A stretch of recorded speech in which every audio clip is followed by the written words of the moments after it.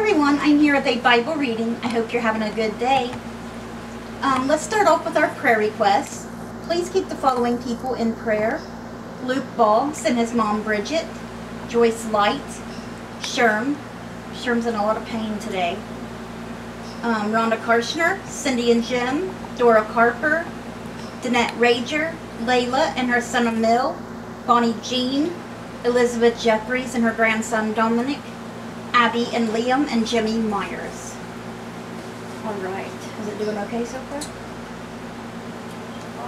I didn't see anybody write anything about the poems, if you guys are enjoying them or not. So I'm going to keep going till I run out of them. And, so I think I'll read 4 today. Okay, this one is called Remember Me. And this one is good for like a funeral, or if somebody's lost someone they love. I've used poems similar to this, and it's helped people to deal with it. Like, you know, the one that's like, do not stand at my grave and weep. I am not there, I do not sleep. You know, it really touched that person, that poem, thinking, oh yeah, they're in heaven, they're not really in that body, they're not really in the ground, you know. So you never know. Sharing stuff with people like this. But this one's called Remember Me. Don't remember me with sadness. Don't remember me with tears. Remember all the laughter we have shared throughout the years. Now I am contented that my life, it was worthwhile, knowing that I passed along the way and I made somebody smile. When you are walking down the street and you have got me on your mind, I'm walking in your footsteps, only half a step behind. So please don't be unhappy just because I'm out of sight. Remember that I'm with you each morning, noon, and night. And that's true. You will see your loved one again. Can you imagine when we go to heaven what it's going to be like? It's going to be the best there ever. It's better than you can even imagine. Okay? When you get to heaven, it'll be like when you picture God standing there, Jesus standing there. Somebody's been waiting on you. And you see your pets. God goes like this, and you start seeing all your family members that have already passed, that you haven't seen in years, start coming into view, and everybody's there like a big family reunion, you know, and everybody's healthy and happy, no more tears or pain or fighting. It'll be a great, great time, but only when God calls you home, because you're here on this earth for a reason. God put you here for a reason, every single one of you. He's got a job for you to do that He only wants you to do.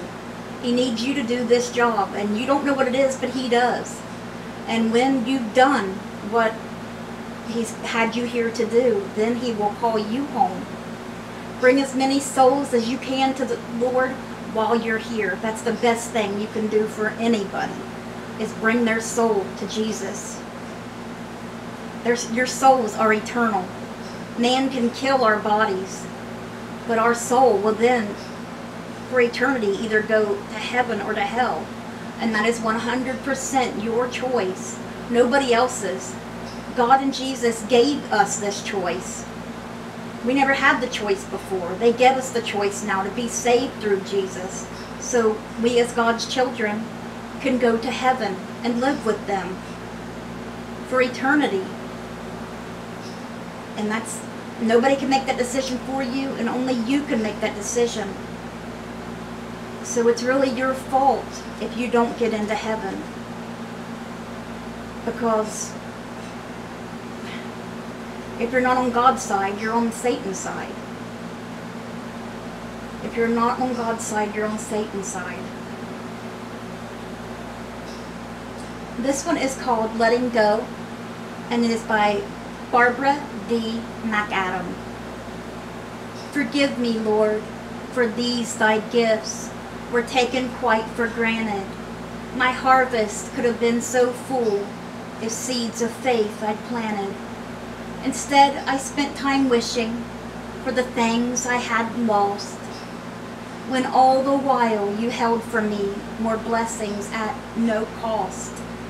You waited oh so patiently for me to just let go, so there'd be room within my heart to feel your blessings flow. I never thought I'd say it, Lord, but thank you for this storm. It brought me to my knees in prayer, where hope and faith were born. Amen. God's saying, let go of all this. Let go of it. Give it to me. Let me take care of it. Trust me. Trust me. What does Jesus say? My yoke is easy and my burden is light. Give it to the Lord. He can handle it. Okay, this one's called Why Me? And I always like the saying, you can't have a rainbow without a little rain. Remember that. We have to go through hard times sometimes because we have to learn a certain lesson from those hard times. It's not good when you're going through the hard time. I know it's not for me. I get into real deep, dark depression sometimes, and it's not good. If you've ever been there, you know what I'm talking about. But sometimes we have to go through those things to learn.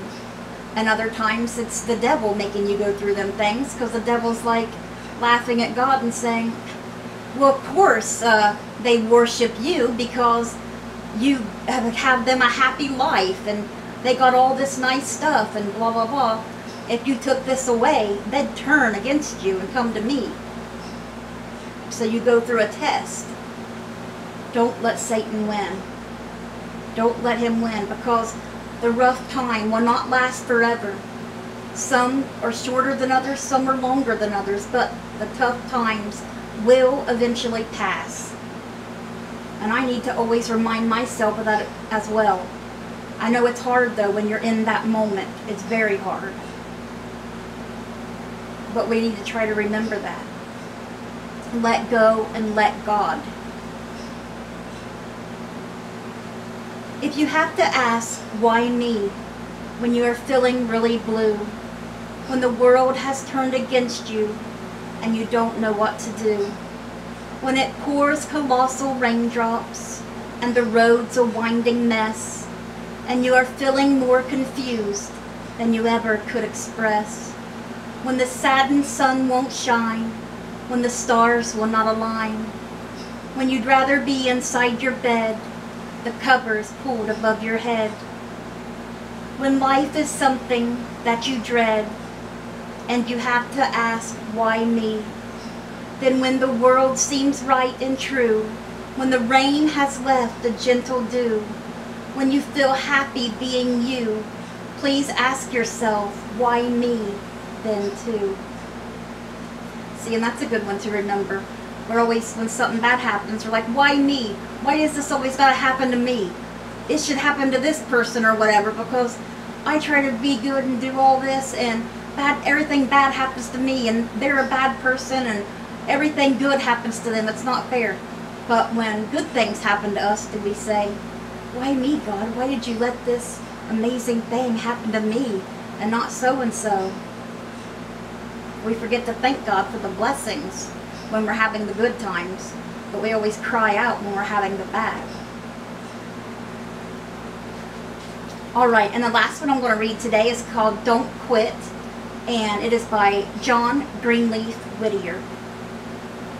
When things go wrong, as they sometimes will, when the road you're trudging seems all uphill, when the funds are low and the debts are high, and you want to smile, but you have to sigh, when care is pressing you down a bit, rest if you must, but don't you quit. Life is strange with its twists and turns, as every one of us sometimes learns, and many a failure comes about when he might have won had he stuck it out. Don't give up though the pace seems slow, you may succeed with another blow. Success is failure turned upside down. Success is failure turned inside out. The silver tint of the clouds of doubt, and you never can tell just how close you are. It may be near when it seems so far, so stick to the fight when you are hardest hit. It's when things seem worst that you must not quit. For all the sad words of tongue or pen, the saddest are, it might have been. And all the regrets. I wished I would have done that. I can't do this. It might have happened this way. It might have been a good thing. It might have turned out bad. It might have turned out great. You only have one life, but the best thing you can do on this earth is to bring as many souls to Jesus as you can while you're here. Teach your kids about the Lord, because like I always say, if you don't, the world will teach them not to. They're trying to take God out of everything. Look how much they've taken him out of already. It's just sad. It's sad. And if you don't teach your kids about Jesus, how are they going to learn? You teach your kid about Jesus when they're little and they turn away. God said that if you raise a child up in the way he should go, when they are older, they will return to it. Because, they'll rebel. Some, especially teenagers, rebel and go wild. But later on, they'll come back to the way you raised them up to be.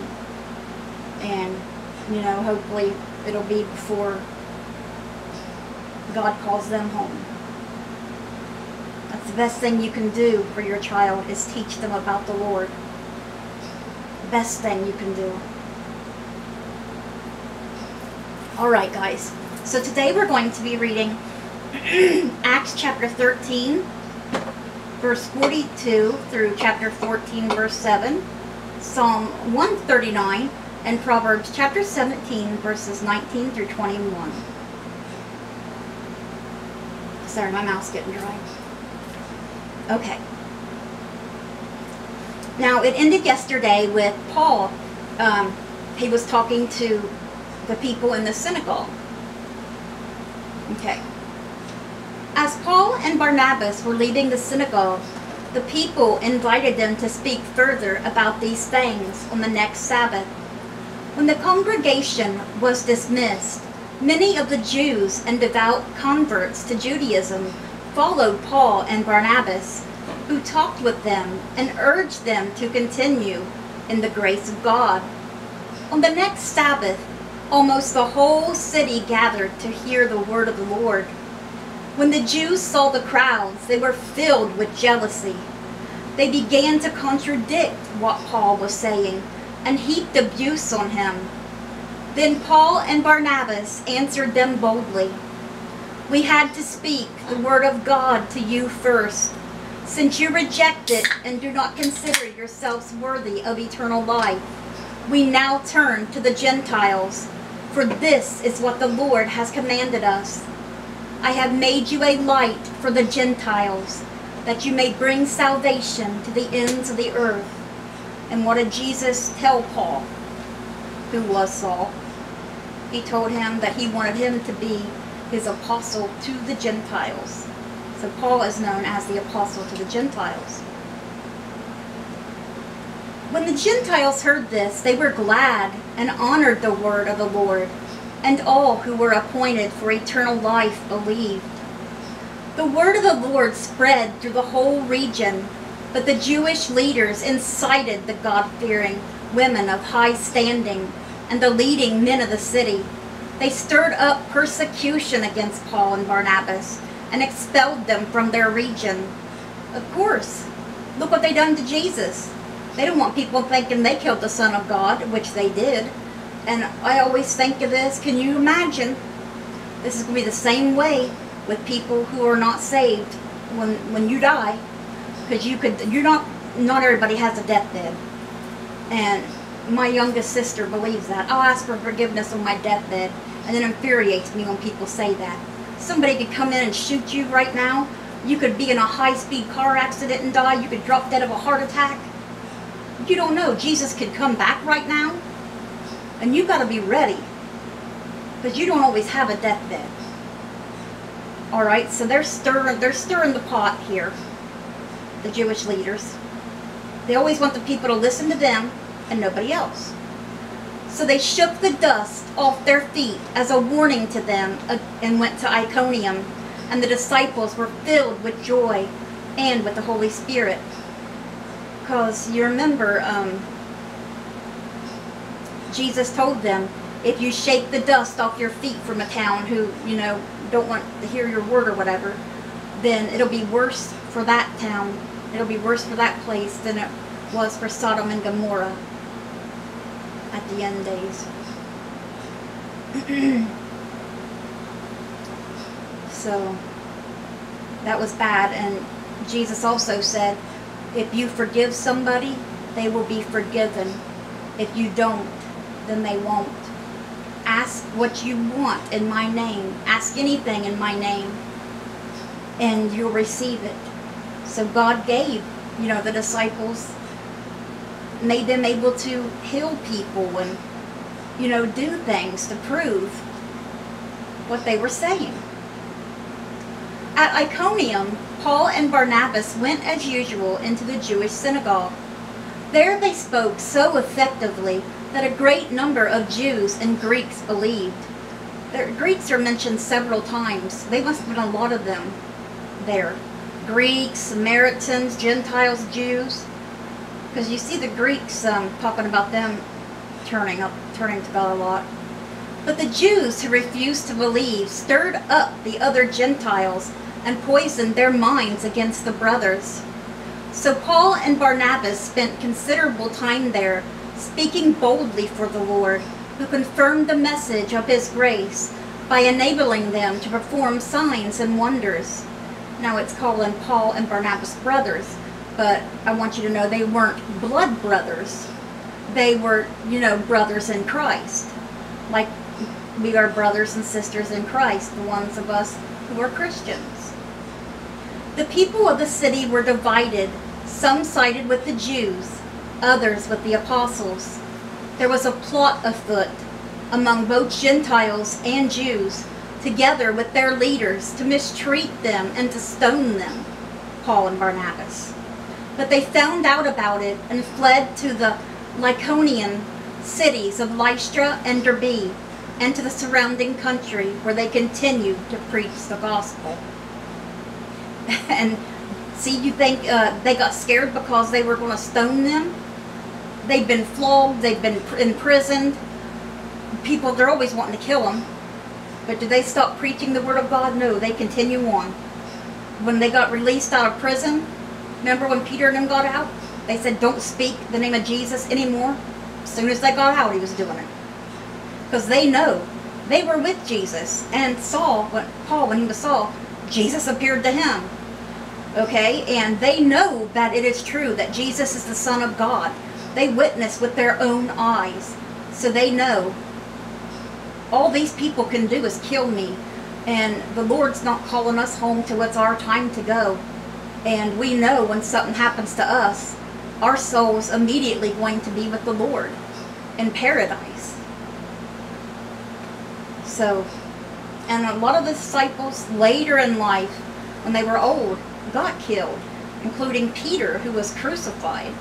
He was crucified upside down because he, didn't want to compare himself to Jesus, being regular crucified. So he asked to be crucified upside down. And he was. Okay. And Stephen, remember poor Stephen who was stoned to death? Yep, but they knew. They knew. Alright guys, Psalm 139. For the director of music, of David, a psalm. And this is a very, very beautiful psalm. I love this psalm too. Which I think they all are, but it's a good one. Let me see if the camera's still recording here real quick. We good? 1945. Yeah, but is it still recording? Okay. You have searched me, Lord, and you know me. You know when I sit and when I rise. You perceive my thoughts from afar. You discern my going out and my lying down. You are familiar with all my ways. Before a word is on my tongue, you, Lord, know it completely. You hem me in behind and before, and you lay your hand upon me. Such knowledge is too wonderful for me, too lofty for me to attain. Where can I go from your spirit? Where can I flee from your presence? If I go up to the heavens, you are there. If I make my bed in the depths, you are there. If I rise on the wings of the dawn, if I settle on the far side of the sea, even there your hand will guide me. Your right hand will hold me fast. If I say, surely the darkness will hide me, and the light become night around me, even the darkness will not be dark to you. The night will shine like the day, for darkness is as light to you. For you created my inmost being. You knit me together in my mother's womb. I praise you because I am fearfully and wonderfully made. Your works are wonderful. I know that full well. My frame was not hidden from you when I was made in the secret place. When I was woven together in the depths of the earth, your eyes saw my unformed body. All the days ordained for me were written in your book, the book of life, before one of them came to be. How precious to me are your thoughts, God. How vast is the sum of them. Were I to count them, they would outnumber the grains of sand. When I awake, I am still with you. If only you, God, would slay the wicked. Away from me, you who are bloodthirsty. They speak of you with evil intent. Your adversaries misuse your name. Do I not hate those who hate you, Lord, and abhor those who are in rebellion against you? I have nothing but hatred for them. I count them my enemies. Search me, O God, and know my heart. Test me and know my anxious thoughts. See if there is any offensive way in me, and lead me in the way everlasting. Amen. Now, wasn't that a beautiful song? Psalm 139, the director of music of David, a psalm. Okay, guys, and ending today's Bible reading, we have Proverbs chapter 17, verses 19 through 21. Whoever loves a quarrel loves sin. Whoever builds a high gate invites destruction. One whose heart is corrupt does not prosper. One whose tongue is perverse falls into trouble. To have a fool for a child brings grief. There is no joy for the parent of a godless fool. Alright guys, that was our Bible reading for today. I hope it touched your hearts. I hope you guys have a great rest of your day. Let's bring those souls to Jesus, and God willing, we'll see you guys again tomorrow with another Bible reading. Bye guys. God bless.